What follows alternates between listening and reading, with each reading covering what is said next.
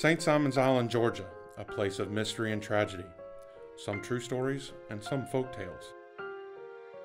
In the mid-1800s, plantation owners of St. Simon's Island decided they would hire a schoolmarm to teach their children.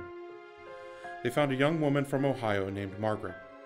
She traveled to Georgia to become the local teacher. Margaret would teach the white plantation children during the day, but at night she would teach the black slave children. There was one little boy named Joshua who Margaret liked to teach the most. Joshua especially loved English literature and poetry. Long after the other slave children had left school, he would stick around and beg Margaret to read to him some more. But still, if bird or devil, clasp a rare and radiant maiden, whom the angels name Lenore, quoth the raven, nevermore. However, Joshua never got a chance to use his newfound knowledge. One day, a slave uprising erupted on the plantation. Joshua and his family were casualties of the violence. Margaret took the news of Joshua's death hard.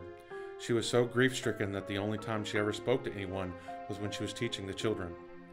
The rest of the time, she walked the back roads of the island alone. At the end of a school day, Margaret was cleaning the classroom when a raven watched her from the window. She picked up a poetry book and began to read to the raven. The raven bobbed its head up and down as if seeming to understand what Margaret was reading. Late one afternoon, some white children saw Margaret reading aloud to the raven. They ran back to their parents screaming, "The teacher's a witch! She's a witch! She's brought that little black boy Joshua back from the dead as a bird!" The rumors and suspicions of Margaret being a witch led to her execution. After being denied burial at Christchurch Cemetery or any other cemetery on the island, a kind plantation owner buried her body on a small piece of land he owned off the coast. He had a grave marker made for her that was inscribed with 3 simple words: a beloved teacher.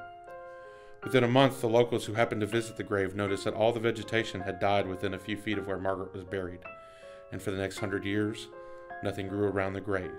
No trees, no grass, no moss.